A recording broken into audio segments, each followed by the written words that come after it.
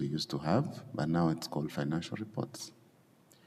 This will give me how I will have to, what I will. Then it gets inserted into that row definition we're creating. The beautiful thing about this is it's saving automatically. So as I can scroll through, you can see on top it has already saved. Yeah. So when I get out of this, it's saved in my row definition that I've created. I'll say okay. And I'll go back to my option of edit column layout. You can edit or copy.